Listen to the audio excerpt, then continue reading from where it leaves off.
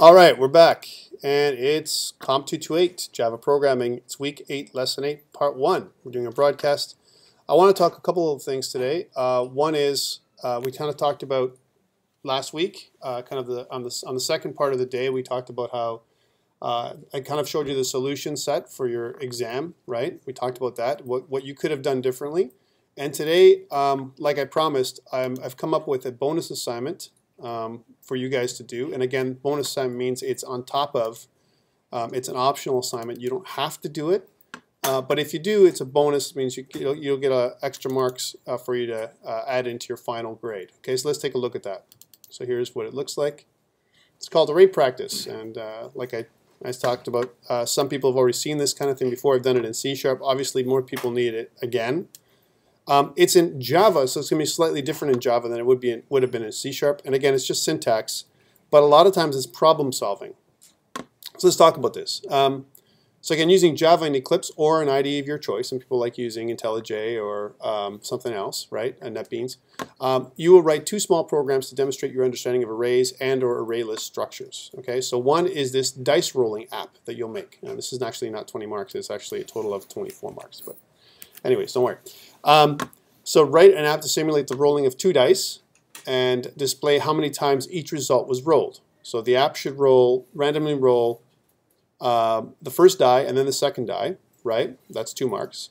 And then the sum of the two die value should then be calculated. So let's say, for example, I can get a value between 2 and 12. This is an array, a matrix of what it looks like for how many times a 2 can be rolled. Like if you notice, there's only one time a 2 can be rolled. You can roll a die with 1, a 1 to 6, and that's 1 out of 1 to 6, and 1. So there's only one chance that you'll get a 2 out of all these chances, right? Same thing with 12. 12 is very low in terms of probability, right? And then, 3, there's 2 chances as an example. 4, there's 3 chances, and so is the same for 10. If you look, there's a mirror, and the most common number you can roll using 2 dice is 7, right? That's why they have like lucky game craps, right? That you can play at the casino and lose all your money, right? Anyways, not to say that I'm a casino game player. I don't do that, although I've used some of these examples in the past. But these are just probability things, right? So how would you, what do you make when you make this first die and second die? Why I'm asking you to do this? Because I want you to tally with some kind of structure, whether it's an array or whether it's an array list. This is the exercise here. I want you to tally how many times the sum of the two numbers are rolled to get a number. For example, I want you to roll these numbers 36,000 times, all right, in some kind of loop, all right? So you have to think about the proper loop to do it in. And what you get here is a distribution. So, example, how many times, I want to know how many times was 2 rolled, right? How many times was 3 rolled? How many times was 4 rolled? And so on, up to 12. So, out of 36,000 times, you're going to have, 7 being the most common one. So, let's say 7 takes up the majority of the rolls. Let's say 18,000 times 7 was rolled, as an example. How do you figure that out? You have to use an array to tally, to keep track of. Or an array list structure is another way of doing that. So, you got to figure out how to do that. Arrays, in this particular case, might be the easier method because array lists might be more challenging to do, right? But that is the way I'd like you to try and do this, okay? So, and now, also, you want to, it says here, use a one-dimensional array or an array list to tally the number of times each possible sum appears, okay? Display the result in list format, not like this, in list format from 2 to 12, as an example, right? And then to the console, or using a GUI window. So whatever you want to do, like a JFrame. It's up to you how you want to do the output. I'll leave that to you in terms of how you present it. If you want to practice UI, put it out in a GUI window. If you don't care about that, you just want to get the marks, which I'm sure some of you do, the easier way to do it is in a console application. All right, here's the second piece, which is a lot more difficult. An airline reservation system. Part 2. All right, so a small airline has just purchased a computer for its new automated reservation system. You have been asked to develop the new system. You're to write an app, console or UI, to assign seats on each flight of the airline's only plane. You got one plane, right? So think about display the following alternatives in a console-based menu or appropriate UI component. 1 for first class, 2 for economy, and 3 for exit. So you have 1, 2, or 3. What kind of seat do you want? you must use a switch statement in a while loop.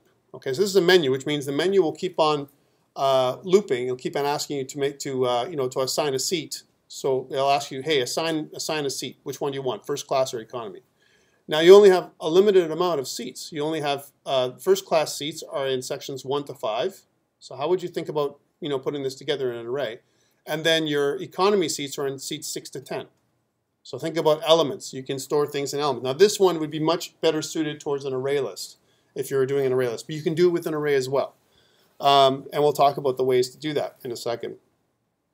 Okay, I say use a one-dimensional array of type bool, so Boolean array, true or false, or an alternate array list structure to represent the seating chart of the plane. So if I have 10 seats in the plane, and if I have an array of 0 to 9, 0 to as an example, to 4 might represent seats from a first class, and anything 5 and above is economy, as an example. How can I tell if the seat is taken? Well, if the seat has false in it, that means it's not available. Or you can do it the other way around. You can say if everything is false, starting off as a default, and if the seat is taken, it'll be true, right? And that's why this is saying here. So we initialize our array, or the elements array, to false, to indicate that all seats are empty, or for an array list structure, allocate the appropriate number of elements for first class seats and economy seats, which might be the better way to do it, because for an array list, there's no index necessarily. It's just a bunch of elements that are grouped inside a collection, right? So if I have 5 economy seats and I'm looking for economy seats, but there's only 4 left, and if I have one, I just remove the economy seat availability. So you might create an availability array list, and basically you pluck out those seats from the availability list until there's no more, right? And when there's no more, then you can offer economy. If they don't want economy, then they have to wait for the next plane, right? Vice versa, if there's all the economy seats are taken, then you can ask them to upgrade to first class. Most people don't do that in real life, by the way, because first class is like triple the money, right? But let's just say they want to upgrade. They can do that. And when there's no more seats on the plane, you have to say, hey, you have to wait till the next flight. That's what this assignment's all about.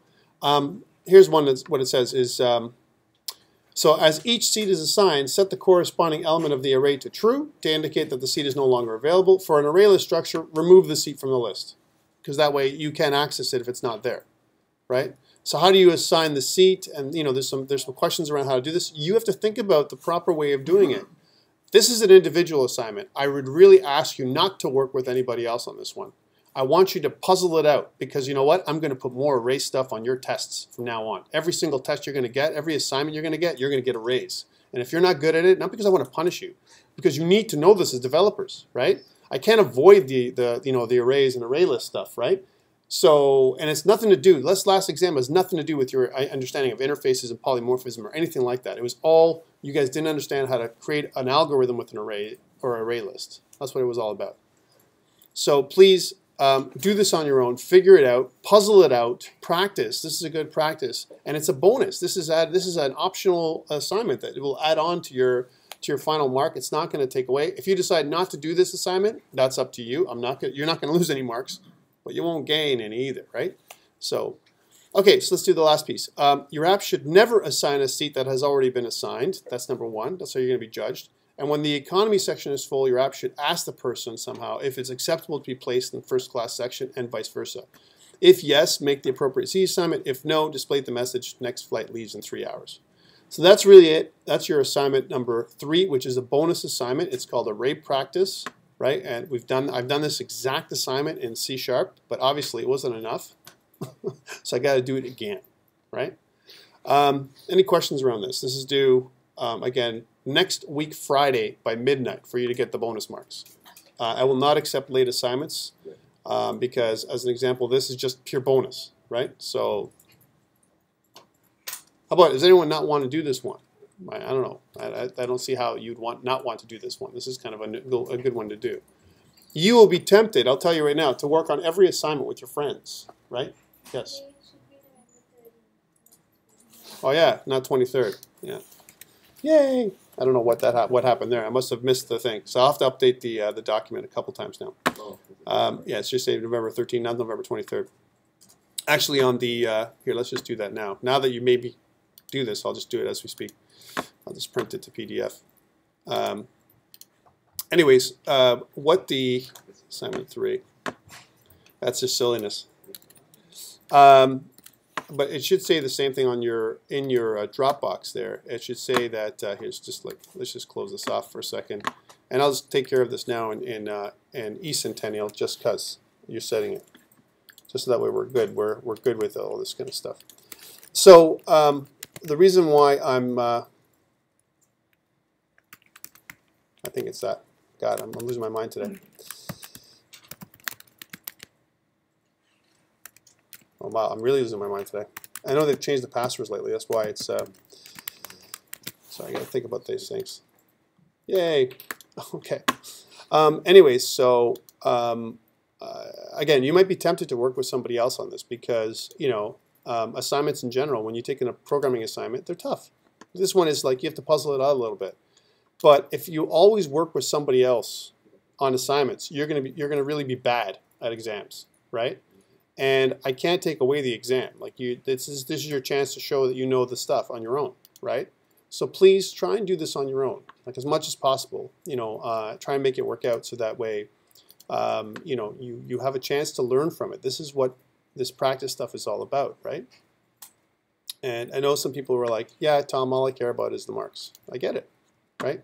It's the classic conundrum. You want to do well. I want to have some really good marks, but at the same time, you don't want to come away not knowing stuff, right? So that's the challenge. The challenge is that you might come away missing some piece of knowledge. As a developer, we use these array and arrayless structures and collections in general to create more complex algorithms. They're building blocks at the very the very basics. So if you don't know how to do these things, then it's almost like you're handicapping yourself in some ways, right? So when I ask you to do stuff, and this, by the way, this applies to things we do on the gaming side for our gaming students. Like if you're going to build a complex tomorrow, I'm going to ask you guys, or maybe to later on today, we're going to build a procedurally generated level, right? With in 3D, right? So in order for us to do that, you're going to guess what you're going to use. You're going to use arrays, right? So if you don't know how to do that, and it's going to bite you somewhere, it's going to come at you, whether it's arrays or array lists or some kind of structure, it's going to bug you. So please don't take this as something that's you shouldn't do. It's definitely something that you need to do, and try and do it on your own. Okay. Any questions around assignment number 3? Again, I will try and give out assignment number 4 tonight as well, which we'll be doing in a couple weeks, and it'll probably be a UI assignment just on UI, because we've been talking about UI for a couple weeks. This will be the next one we're going to be doing. And I'm going to be, for the rest of the day today, I'm going to be talking about UI. I want to kind of try and wrap up as much of it as we can so we can move on to other more interesting topics. Okay, so I'm going to spin up my, my Eclipse here. So I would ask you to do the same. So I'm pulling up Eclipse Mars. And I'm on page, what looks like 26 of the PowerPoint. I'm going to keep firing through it, like very, very slowly until we get to the end. Let's look at a couple things I've got. Remember last day I also talked about the midterm, both different methods for array, the array method and the arrayless method that I kind of showed you. So we're going to continue to do that kind of show and tell here. Let's take a look at a new project. So I'm going to open up a new project here, new Java project. And I'm opening up new projects not because we can't work with the old one, but only because it's great practice for you guys to do it over and over again so that you're comfortable doing it. So we're going to just call this this one COMP228, and we're going to call this lesson 8. So another GUI lesson, right? Okay, and we're going to finish. We're going to do the same kind of stuff that we normally do, which is I'm going to add this one into some kind of Git repository, right? Couple ways to do this. Again, I could add it through the command line. I'm just going to try and do it all through Eclipse this time around, just to show you a different way of doing it. So again, there's not much in here right now, but I'm going to go into my source, and I'm going to create a new class that we're going to call the program class, or the driver class for this particular thing. So I'll call it program, and I'm going to ask for a public static void main and click finish. All right, so there's our program class, and I'm just going to do some annotation here. which is, I'm just going to call it the driver class. So this is the driver class, right? And I'm also, again, I'm just putting some comments here for you guys. And underneath this, I'm also going to put on the public static void main. This is the main method, main static method, right? That we have with all of our driver classes, pretty much. They run without a kind of being instantiated, right? Okay, cool. So we got this. And now I want to save this on GitHub because, you know, that's the kind of guy that I am. I want to always work with GitHub. When we are developing, we always want to have our partner in crime, which is our revision, you know, system. Something to use, whether it's GitHub, Bitbucket, you can use SVN. There's also Perforce. There's tons and tons of different kinds of revision control systems out there. I recommend you partner with someone, right? And it's up to you what you want to do. When I mean partner with someone, I mean choose a revision control system. Visual Studio Online is another one. Even put it on darn Dropbox or OneDrive. Do something to back up your stuff so that way you don't lose your things. I don't want to hear, you know, like I told you before, my computer broke, I lost my hard drive, and I don't have my, you know, and crying to me that you don't have your programs and you lost your assignments. Please don't do that. Okay, so let's go to GitHub. And then, because by the way, in the real world and at work, you'll just get fired, right? I mean, if you have a, you know, if you lose your work, that's just not good. So let's go here, and I want to create a new repository for Centennial College that we're going to call COMP228, and it's going to be called Lesson 8. Now, again, I'm just making these repositories. This is going to be a public repository. I'm not going to add a README right now. I'm going to create my repository here, and it's going to give me the credentials that I need, right, which is the URI, right, the Universal Resource Identifier, which is this right here, to allow me to connect it with my Eclipse, right? So I don't need to do any of this right now. If I wanted to command line, I could follow these steps, right, and that would be the command line steps that I need right here in your command prompt or in your terminal if you're using a Mac or Linux machine. You could do these commands, and this would be perfectly fine. All right, so let's take a look at how to do that. So I'm going to go back to Eclipse, and again, just to show you, I'm going to go to my project here, right-click, and go to Team, and go to Share Project, and it's going to say, hey, do you want to create a repository in the parent folder? And I'm going to say, absolutely not, because that would ruin everything if I did the parent folder. I want it just in this folder. So I want to create, I can also choose an existing repository, which I do not want to do. I want to have my own repository for each folder. So I'm going to click this Create button as a shortcut, and when I do that, I'm going to choose Where, which it's got to be in the right location, right? So I've got to choose, courses. I'm going to go across here to COMP228, go down to my workspace, and then choose my files today, which is Lesson 8. It's got to be in here because I want all the files for Lesson 8. I'm going to press Open, right? This is going to give me my path. I'm going to click Finish. It's going to say, meh, you can't do that because the path already exists. That's okay. I'm just going to press Cancel here because it's done what I wanted it to do. It's created this Git repository with no head, which means I don't have a commit. I've never done a commit. Let's do a commit. Right-click. I'm going to go down to Team. I'm going to go to Commit. And it's going to ask me to do a commit. I'm going to include all the files I want to add in, including the gitignore file for my Java, which gitignore files, by the way, they ignore certain types of files, so it doesn't load everything up on GitHub that you don't need. And put some kind of commit message, which is usually first commit or initial commit. Those are the standards. Let's make it initial commit. And again, a commit message is just a label for the snapshot that I'm getting from my files. This is the state of my files right now. I'm getting a snapshot of these files. And then later on, you know, I can always revert if I have a problem. Let's commit and push. It's going to bring up another window because I haven't set up my remote. And it's going to ask me for this URI. Now, this is where I kind of, you know, punch it in.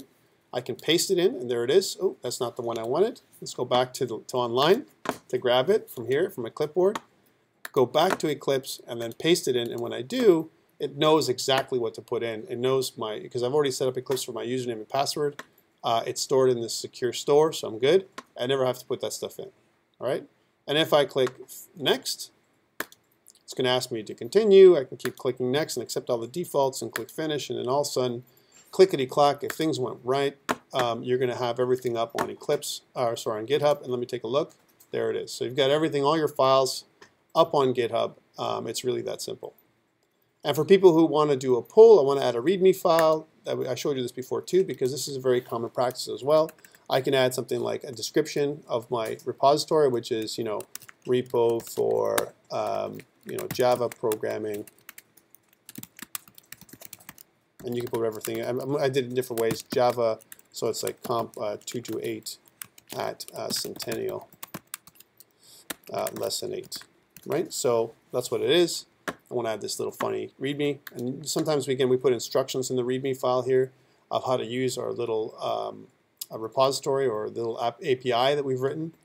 Okay, as an example, in this particular case, we're just calling it what it is. But I want to sync it up with local, and I've done this a bunch of times. But let's do it again. I'm going to go into my lesson 8. I'm going to go right-click. I'm going to go to Team, and I'm going to go to Pull. Pull. And what Pull does is it fetches or grabs everything that's online, because I know I'm behind now.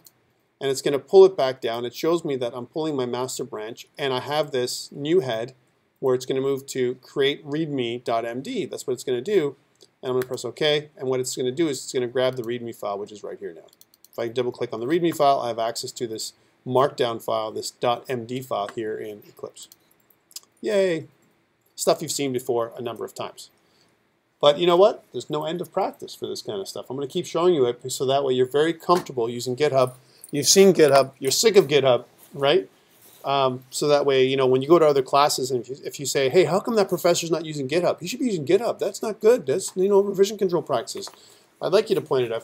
If I forget one time to use GitHub, you let me know, right? Because that means I've slipped. I'm slipping, right?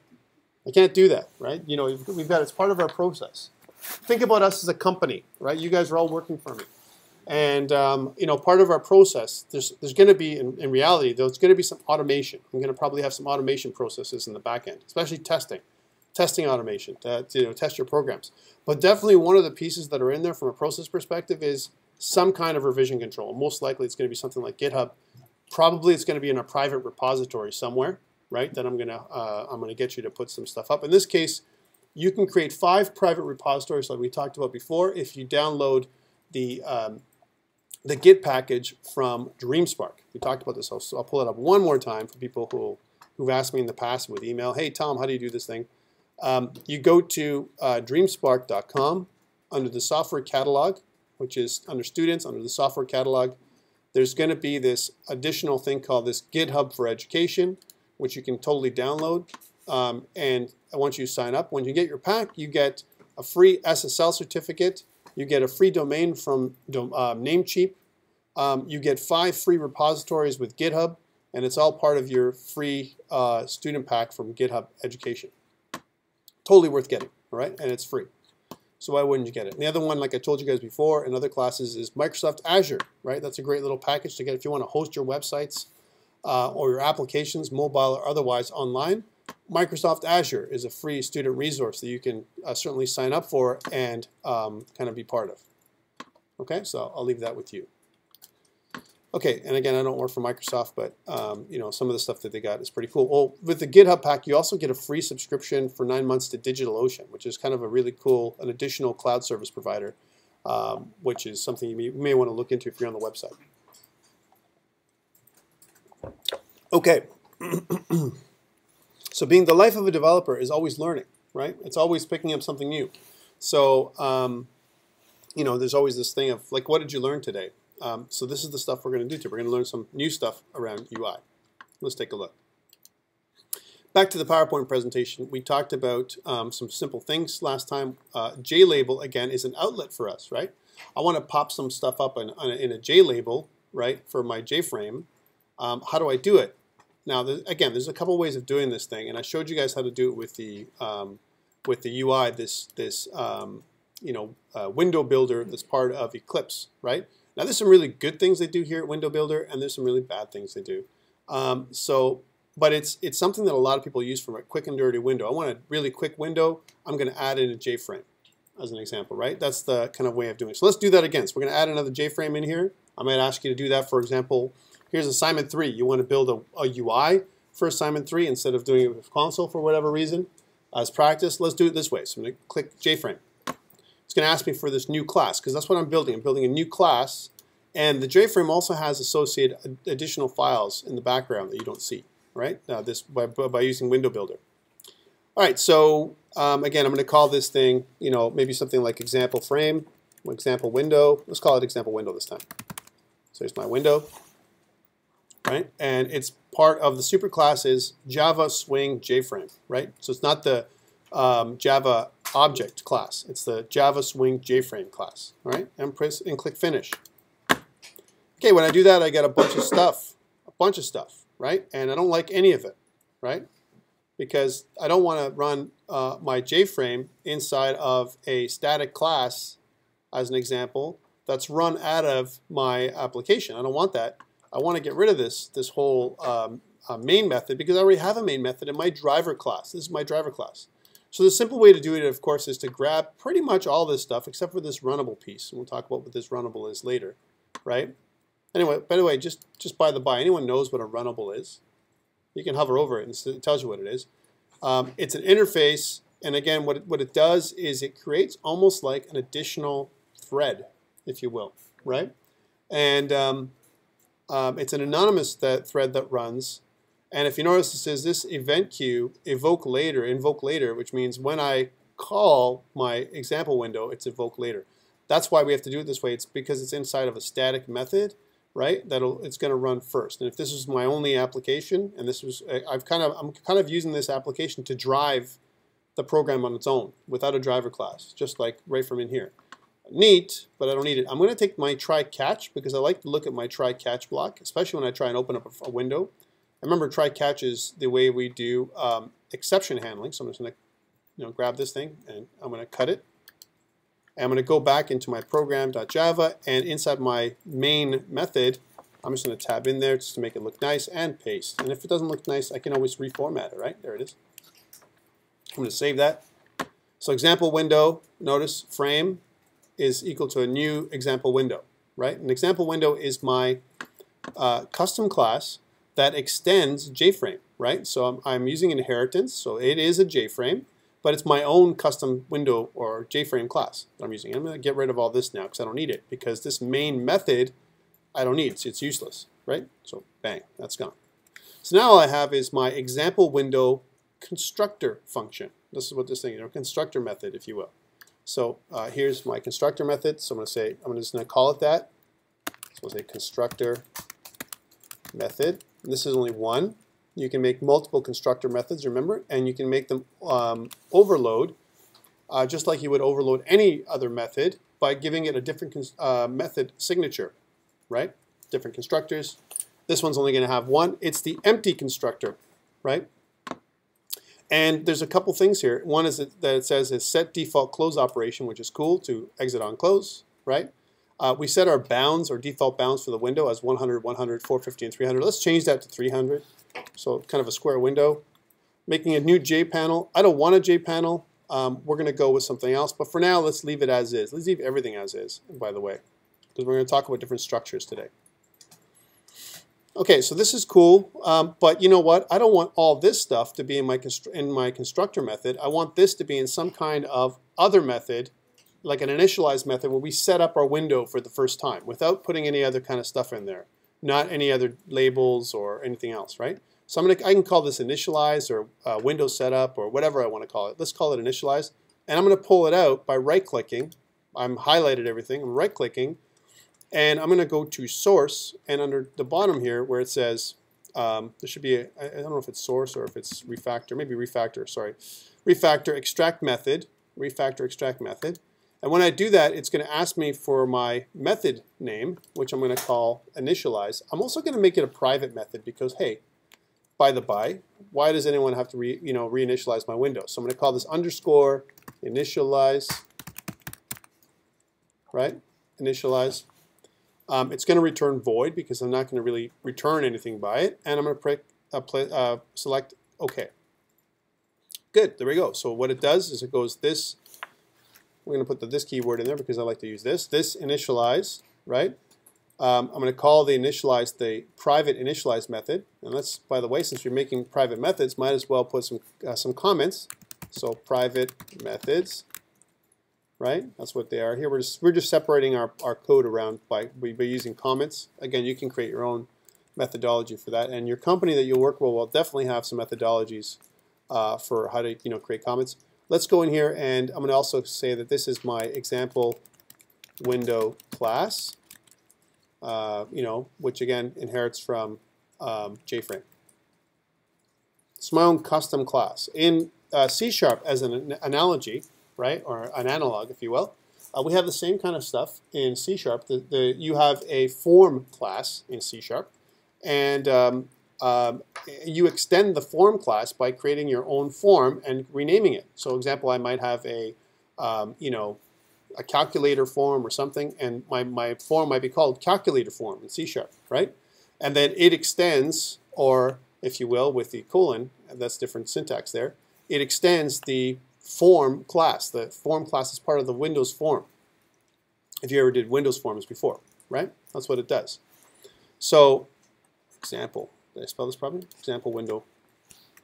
That's my example window class. Okay, so that's pretty cool. Now, if you notice here, I've got some imports that there's an underline that says, hey, this isn't being used, right? Kind of stuff, so I can take it out. If I hover over it, it says remove unused import, or I can just choose organize imports. If I choose organize imports, it gets rid of it. Notice how, again, as it opens up, you can see that there's the imports are all bundled together. It's good from an optimization perspective to do this. All right, so I've got this. If I click on the design view now on the bottom, if my design complies with Window Builder, notice how I said if, right? You'll be able to pull up kind of a preview of what my window is going to look like here in Window Builder, right? That's what it looks like. And now I want to talk about JLabels, right? That's what I'm going to kind of put there. So I want to kind of drag and drop my JLabel into there, right? So let's drag a JLabel. Don't worry about the J panel there for a second. So how do I do that? I select my JLabel first, left click onto it. Now that it's kind of highlighted or selected, if I go here, you notice I get an option to drag and drop anywhere in these panes. This is the default kind of layout for my J panel, right? Using border layout.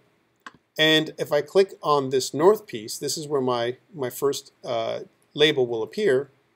And let's just call this we're going to call this a hello label. All right, that's what this thing is going to be called, right?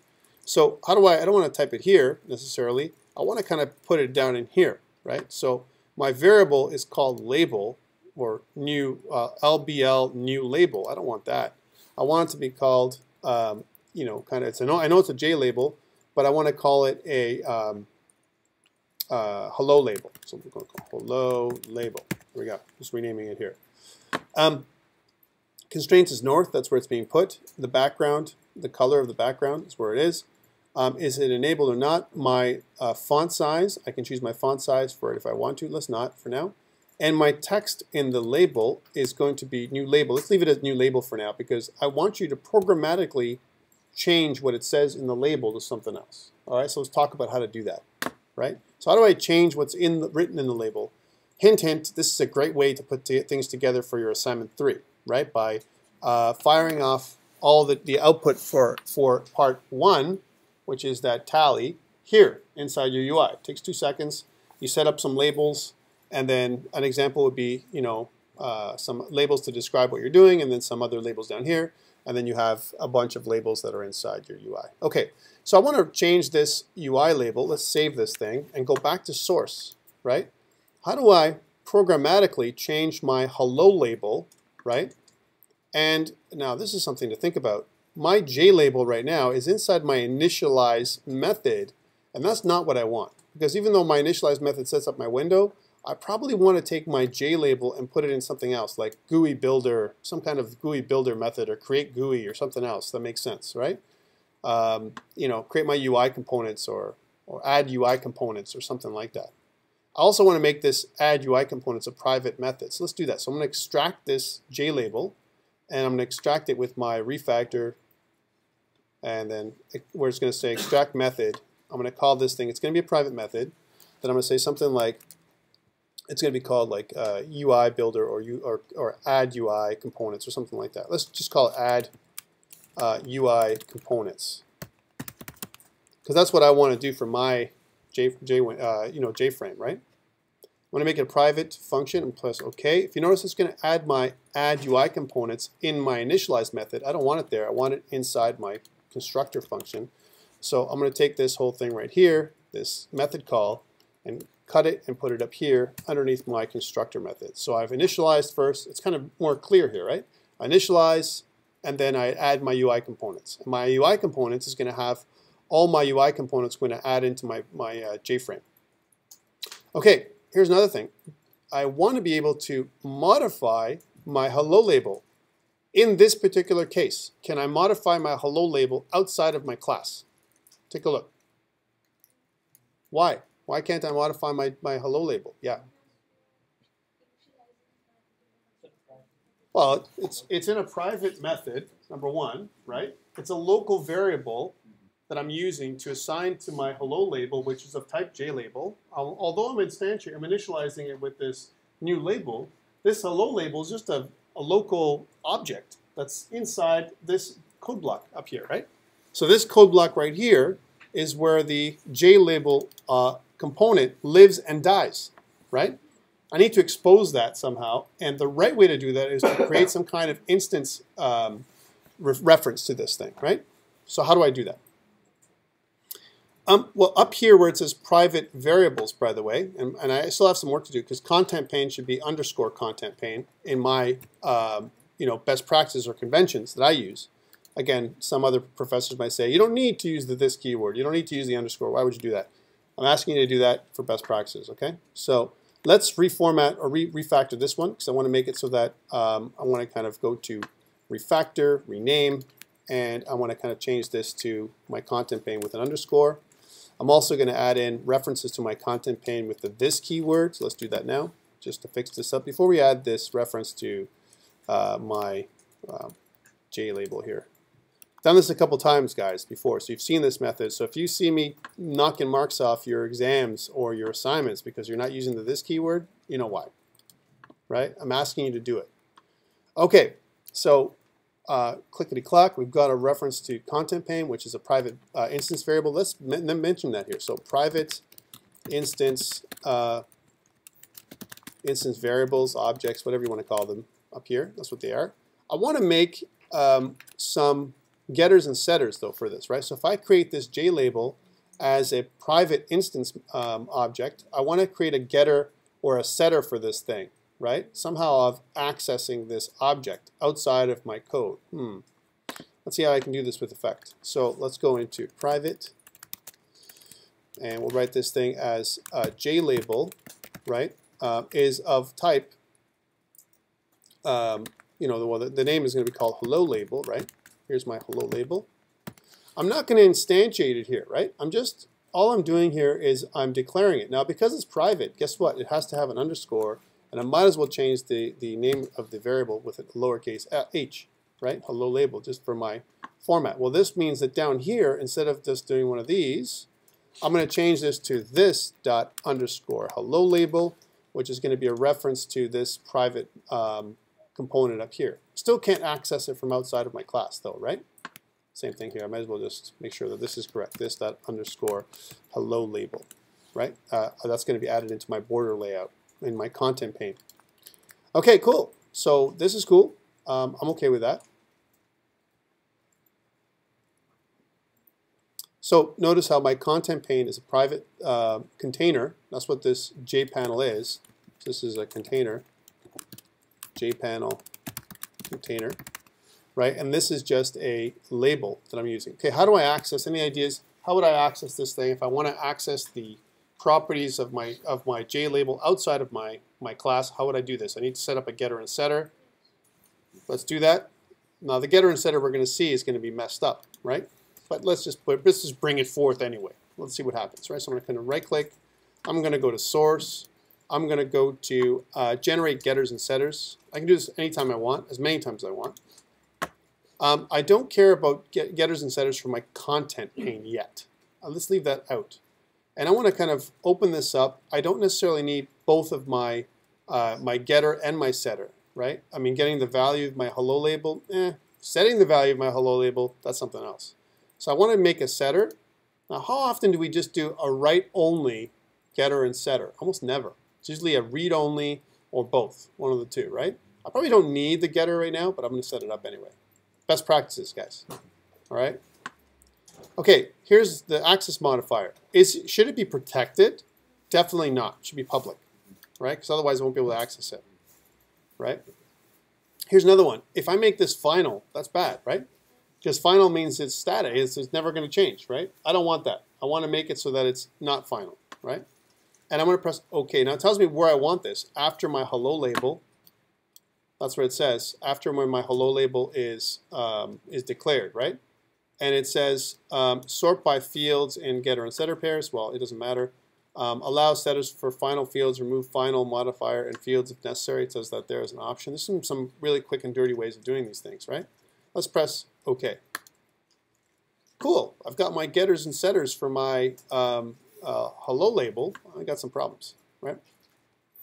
By the way, does anyone know why you have these comments like this up here? Anybody? Tyler, you know? Yes, documentation. But if you see these comments that come up, they're annotations. And what happens is if you actually look at these methods outside of my class, whatever I write here, again, is at return, the hello label, it'll actually show you those comments, right, as a preview outside of this class. It'll actually give you a little bit of a hint, code hinting, right? That's what this is doing, right? Okay, so I'm saying let's not do that for now because I want to go into this another day. So let's just make this. These are my public, properties. That's what they are. Remember, public properties, private instance variables, right? That's the kind of default. We've learned that in C#. We're doing that here as well in Java. There's no difference. We kind of do the same things. Let's get rid of this too. So these are my getters. This is my it's of type JLabel. That's what I'm getting. It's returning my hello label. What is this really returning? It's an object, right? Is it a value type or a reference type? Reference type. So I'm actually returning the reference to the object, which means I could probably make this thing, if I really wanted to, this hello label, I could probably make it public. It'd be the same thing. Because I'm actually creating a reference. Remember, a reference is like, there's two objects. If you look at a variable, right? And the difference between a reference and a value, right? I can make a reference to any variable I want, right? The reference is like the address of the variable, right? It's in C++ or in C. It's the pointer to the variable in the memory address, right? Location, right? And by value, I don't care about where it is. I care about what's inside of the variable. What's inside? Each variable is a container, just like this object. This object is of a custom data type called JLabel. We've defined here, right? Or they've defined here in Java, JavaX Swing, right? So this custom object, JLabel, because it's not a simple type, right? And it's a complex type, it's a reference type. Because the reference type, the only thing I can return back outside of my class is a reference to my hello label itself, which is just the pointer that points at the address, right? So if I modify anything outside of my class, I actually modify the object itself. Make sense? All right, so let's do that. So first of all, let's indicate that this is this.hello label, because just for our purposes. And I really don't like the naming convention, and I probably could change the template, but I don't want to. Instead of get hello label like this, I definitely like the get, so we indicate what it is. And I want to say get hello label. Same thing with set hello label. Set hello label is going to be set hello label like this. If you notice that what I'm going to put in there, right, is, so if I want to set it, what am I going to be sending back to it? A reference to a new JLabel that I'm going to basically be assigning. Take a look at this. So I'm going to change the reference. What I'm actually doing here in Java is pointing my objects. Let's say, for example, I'm pointing it at Tyler today. And now, you know what? I assign this new object over here of Fahim, so I'm going to point it to Fahim. All I'm doing is changing the pointer location. I'm updating the pointer so it looks at you instead of him. I'm not really assigning one to the other. When I do this assignment statement down here, I'm taking this new label that I'm creating, which is a new memory location, with its own address in memory somewhere, and all I'm saying is, hey, you know what? The label, the variable hello label is now going to be pointing to this new address. not to the old object that I had before. Leave that object in memory. Discard it. Who cares about it? Okay, so I don't want this. I want to call this hello label, right? And just so we know what it's clear. So hello label is the object. It's got to be of type JLabel that I put in there. If I'm going to create a new label, so I want to set up a new label for whatever reason. Okay? Chances are I'm not going to use this setter, right? But I'm putting it in there because I'm going to show you how you do getters and setters. Sorry, what were you saying?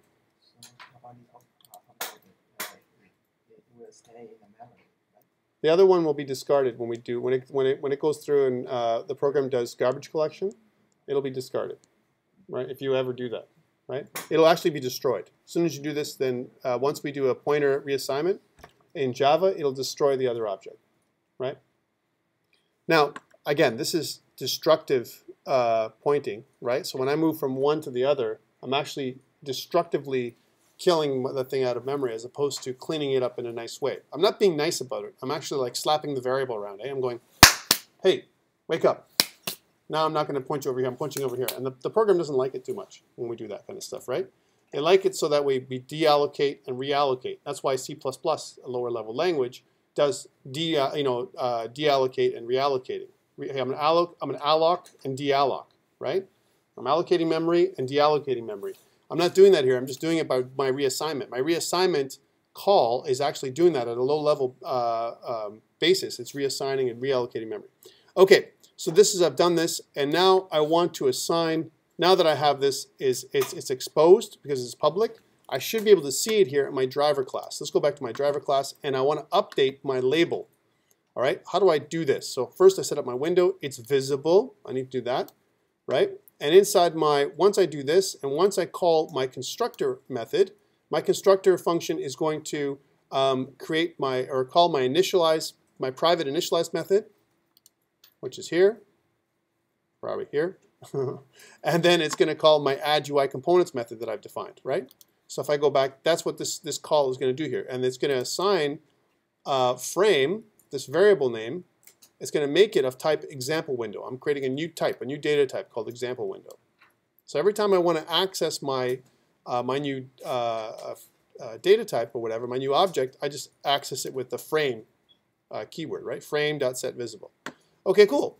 How do I access the label that I want to modify? I want to modify my label so it says, you know, goodbye, right, or hello. Right now it says a label. Let's try it. So I'm going to say, first of all, frame dot, and if you notice, if I go get, here are the different get options I have. Get frame, I can do that. That's kind of built in. I've got my get, some other window, and there's my get window. Where's my getter? How come I don't have that? Right? Frame.get.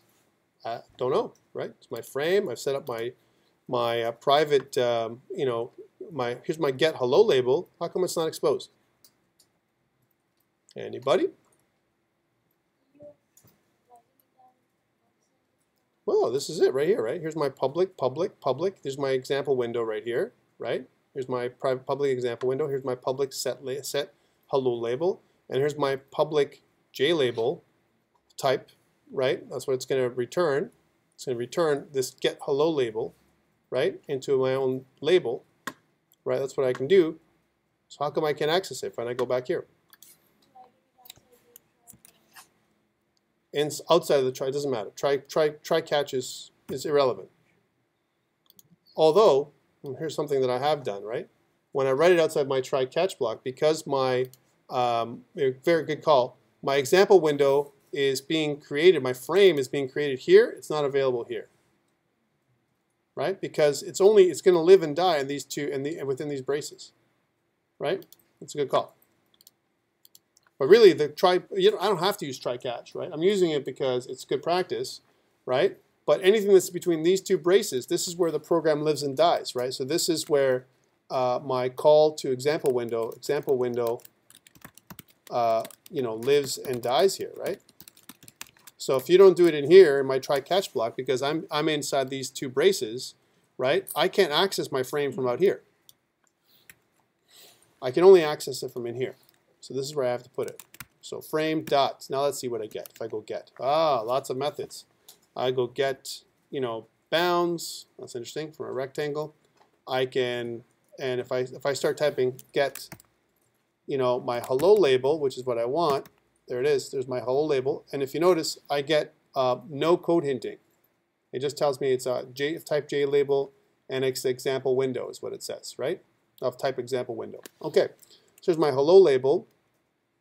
And what I want to do is I don't want to return anything. I want to modify it, right? So I'm going to put the dot. I'm using the dot modification. I can chain all of my commands just like I normally do in any C influence language. I can use the dot accessor method to further chain my commands. So I'm going to say I want to set the text maybe. So let's set the text. I'm just guessing here. Set the text of my label, right, to whatever the text I want, and maybe we're gonna call this thing, hello world, right? Hello world, because we really haven't done a hello world yet with programmatically anyway. And let's see if this works, right? So we set the window visible to true, and then later on we're setting our text to hello world. Okay, let's run this thing. We haven't even tested this thing yet. I'm gonna just run it and see what happens. Woohoo! Hello world. Anyone not understand what I just did? Let's go back. Right? So remember, I'm using the reference. This is the local reference, an anonymous reference. I want you to think of it this way. An anonymous reference to my get hello label, which is this hello label right here inside my class. I'm using my getter. This is my getter right here. This is my getter from my hello label to get a reference to this private variable right here. That's what I'm getting, a reference. It's going to be the address of the private variable. And then it's like I'm saying frame dot underscore hello label. It's like I'm saying that. Set this property, the text value. I'm using the setter of the J label, because remember, J label has its own setters, getters, and setters, right? One of them is set text. I'm going to set the text of this J label, right, to hello world. I'm getting a reference. I'm getting a reference to the label, and then I'm setting the text of the label to another value. Okay, this is where students get lost, okay? Because they're like, we're getting it, and then we're setting it, and I don't understand, right? Getting a reference, I'll say it again, getting a reference to the, of the new object we've created called frame, which is an object of type example window. The example window is the one we made, right? Frame is just an object. It's an instance of example window, right? Then what I'm doing here is I'm saying, set the window to visibility to true. I'm using the setter method of the visibility property to true, right? That's what I'm doing. And then I'm saying, use my custom getter method for the hello label and set its properties to hello world. Yeah.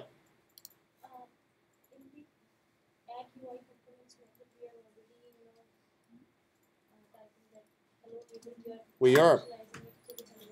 We're actually doing it right here, new label, right? See where it says new label here? I'm just showing you how you override it. So it originally stated new label. If I go back into design view, if it's compatible, right? Here's my design view. Let's see if it's compatible or if it changes stuff. Because be warned that when I go into design view using Windows Builder, right? In here in Eclipse, and same thing with IntelliJ and other things, it monkeys with my code, eh? Be careful. It doesn't leave your code alone when I move into this view, right? Okay, let's take a look. Hello label, my variable's still set, right? I have some stuff. I have my text as new label, and this is my preview, new label. But when I run my code, right, it says hello world, right? Let's go back into my source code and see if it's monkeyed with anything. We're pretty good right now. I'm pretty good. I'm pretty confident that we're going to be okay, right? Any questions around this? Right? All I've done is assigned kind of value to my label. The value that I've assigned, again, we can set it in the constructor. What if I just do this? If I take away my new label and I just leave it blank like this, can I do that? Is that allowed? If I go back to my design view, right, you can see that there's no label in here. The reason why I'd probably want to put some kind of placeholder text in there, right? And again, I can put in placeholder text or hello label or whatever, is because sometimes we want to be able to gauge what our design is going to look like. If I'm using a drag and drop environment, might as well put in some kind of placeholder text to see where it's going to be. Okay? All right, cool. Let's go back to the PowerPoint, and then we'll take a short break. So I got my J label. I can use the set text method. That's what I just demonstrated, right? I can use the get text method, right, by using my getter. I can set an icon and get an icon if I wanted to get those two things. Probably not going to do these things with our J label. Here's one: set horizontal text position, right, and set vertical text position, and specify the text position in the label. In the label, right? Not on the form, not in the layout. That's totally different. Let me show you what I'm talking about here. Let's go back. So if I go back to design view, notice that we have this label that takes up the whole size, the whole width of my window. If I was to change my horizontal or vertical alignment for this, it wouldn't move my label. It would move the text that's inside of my label. The label's a container. The text would move around inside here, right? That's all it would do. Okay, here's something. What about if can I resize this label container? Because right now it's like, it's way over here. Can I do, resize the size of my label, right? And the answer is not in this format, not in this layout. In this layout, right, you have no control, the way it's coded right now, of how to change the size of my label. Notice underneath here that I don't have that. Notice that my constraints is north, because I'm using it inside of a content pane, which is inside of the content pane is actually, if you notice, it's actually a J panel. That's what the content pane is, right? My border is an empty border, right? And my foreground is a specific color, right? And so on. Okay, let's go back out. So I can use my set horizontal text position and set vertical text position to change the where my text is going to appear, all right, in my label. We did set default close operation with my JFrame exit on close. There's other options too as well. Like for example, you can instead of exit on close, you can minimize on close and so on. We don't want to go too much in there. Let's keep going down this line here. One thing to note, this is something new we haven't talked about. UIs are event driven, and there's an event model for creating any kind of button clicks. There's two things you need to learn when you do event, and the basic stuff for UIs. Eh? One is labels, and some kind of text entry, like a text box. Those two. Those three things actually. And the third thing is a button. You need to know those three. If you don't know how to do a button, a text control, and some kind of label, you're in trouble, right? Like you need to know those basic things, right? So it talks about here you creating an event handler. The event handling system in Java is a little bit more complex than we've seen in other code, right? You would think, it would be nice to think that you can make a nice little event handler callback function, you're good to go, right? It's not so simple in Java, all right? All right, let's take a look at text fields, JText fields, and JPassword fields. What's the difference? What do you think the difference is between a JText field and a JPassword field? Anybody? Password field does not show the characters. It kind of obfuscates the characters in these little dots, right? So that way you can't see them. You can't see what it is, right?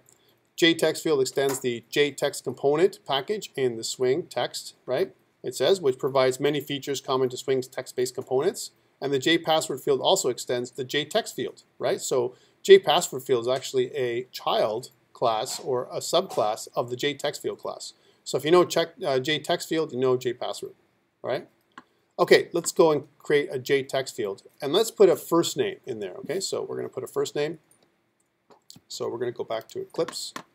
And we're going to create a text, kind of like enter your first name. Maybe another label that says first name, and then the text, the label, the text field next to it. All right, let's use our drag and drop interface because we love doing that kind of stuff, right? So we're going to say we need another J label, right? So let's take a look at, let's kill our layouts, kill our containers for a second. Go to J label, and I want to put it, but notice how it doesn't allow me to put it here. How come? It doesn't allow me to put it up here in north, right? I can put it here, right, in my west, right? So there's my west, there's my label. I can put my new thing. This is an interesting layout, right? I can't put it right near there, though. I can't add it to my north, right? Even if I wanted to, I couldn't put it in north, right? Looks like it's center. And if it says vertical alignment is center, I want to choose my vertical alignment as top because that's where I want to put it. So at the top next to the other one, right? I'll just change my vertical alignment here. This is all on the properties panel right here, right? Without me having to code anything yet. Okay, cool. I don't have anything to label. There's a label for property too. I haven't created that yet. My new label has to have its own name. So I'm going to call this the name label. So again, I'm gonna make it so it's a private variable that's accessible in my class. I know that, so I'm going to kind of create the convention that I want. So underscore name label. It's my name label, right? That's one thing I'm going to change. Constraints is west. That's where it's going to be housed, right? And my text in the label is going to actually be a fixed text that I'm going to put in, like enter name. There we go. Enter name. So whatever the name is, enter name, right? And then if I click away, it's going to update this thing. So it says enter name, right? Yay. Now what about if I put this, instead of west, I clicked it to north? Could it work? Well, what it does, it actually wipes away my other one. So I don't want that. That's why you can't have, in this particular layout, you can't have more than one object like that's layered in there. You have to create another content pane. So let's leave it in west for now, just to understand layouts. We're going to go back to border layout later on. Okay, cool. And if I don't want to have a border layout, if I go back to my content pane and I want to switch from border layout, to a different kind of layout, right? I could certainly do that. I can choose my different class here, right? So instead of my border layout class, I could choose a flow layout or something else, right?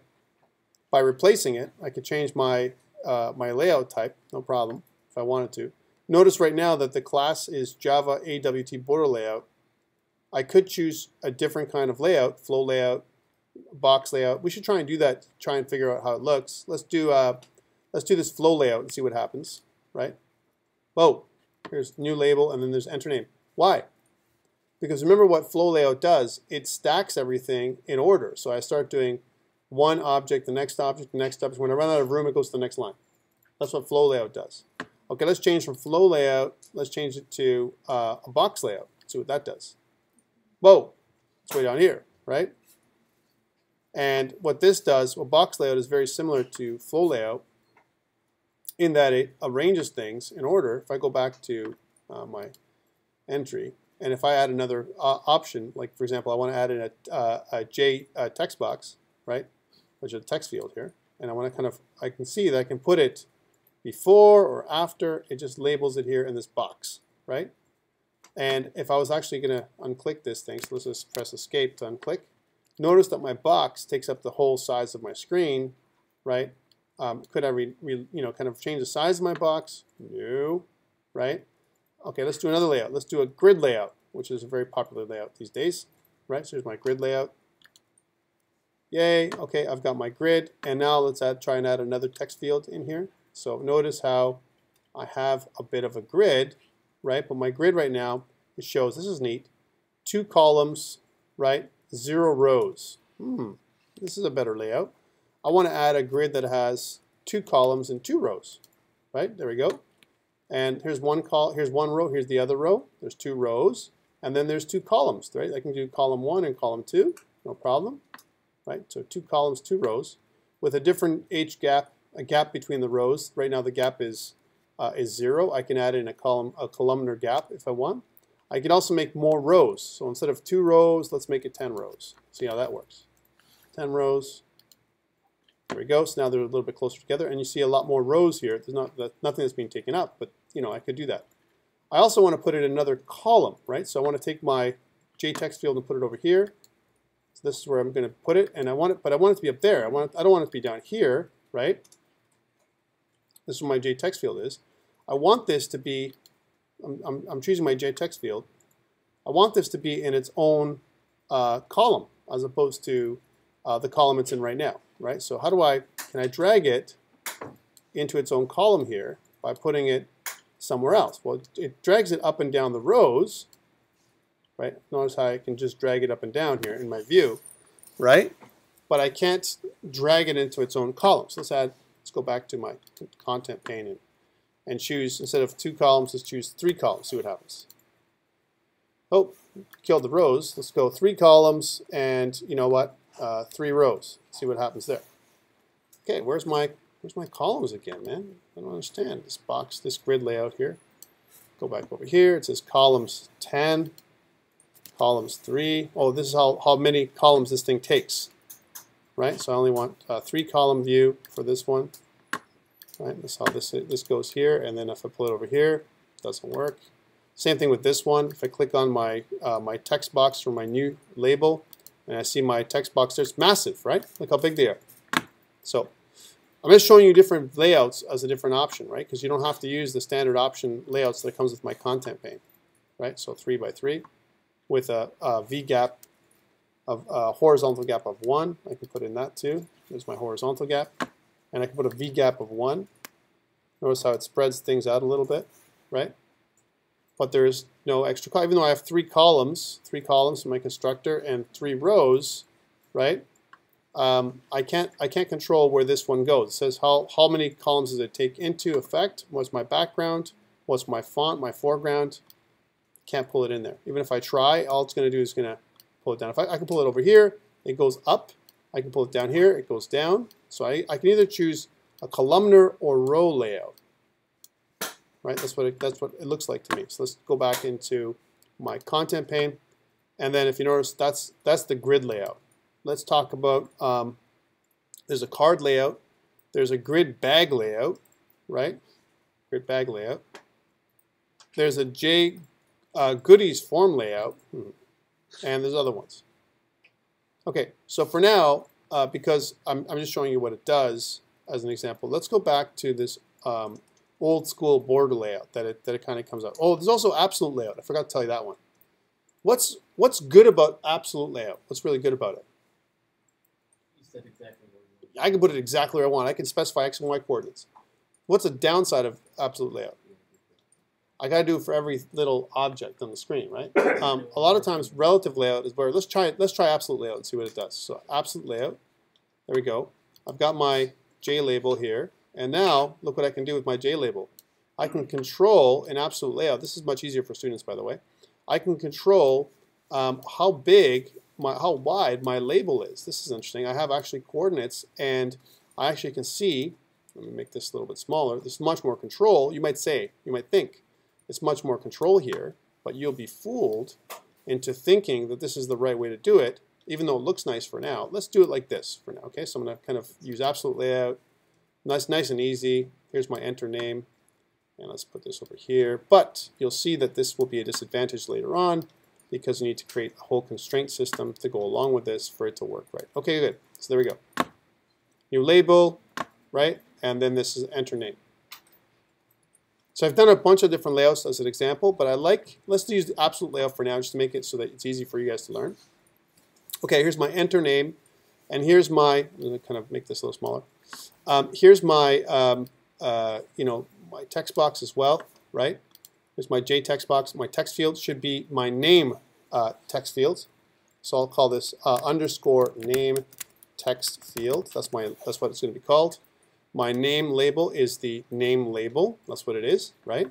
Notice how I also have bounds now. 5, 41, 96, 23. That actually comes down with the absolute layout, right? It tells me my X and Y coordinates, my bounds, and my width and my height, 96 by 23.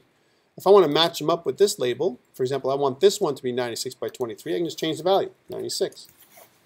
96 by 23, right? And this is at 5 and 6. And this one is at 5 and 41, right? Lower down. And by the way, how do I know where the position is on my screen? The top left corner of my window up here is the 0, 0 point. Okay, so 0, 0 starts here. It goes increases in X across this axis and increases in Y across this axis until you get to the size of your window on the bottom right-hand corner. Okay, just like any other layout. So absolute layout is cool because you can set things up easily. Not cool when it comes to being if you want to change the size of your window, it'll stay the exact same size, right? Which is bad, right? And we may want to limit the window size changing as well. Let's go back to our source code and see how it's monkeyed with our code. Because it's going to monkey with our code a lot now, right? Ooh, man. Oh, it's killing me, right? Let's take a look, right? We got some private variables here. Name text field came in as private. That's cool, right?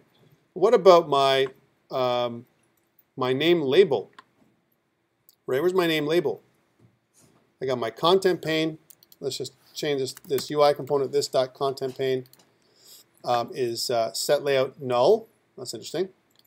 Because that's the absolute layout. And then this hello label is equal to new J label. I'm doing that good, right? And then I also set my bounds. Here's my set bounds. So this dot underscore hello label set bounds to 5, 6, 96, 23. This is the X and Y coordinates and the width and the height. That's what it does, right? Which is very, very easily understandable. And here's my name text field. My name text field. So this dot name text field is a new text field. Same thing. Set bounds. And if it's smart enough to know that I want to definitely put something in there, I want to add it to the content pane. And it says I also want to, my name text field should have 3 columns. Let's get rid of that because we don't need that. That's only for a columnar layout, which we don't have. So I'm killing that.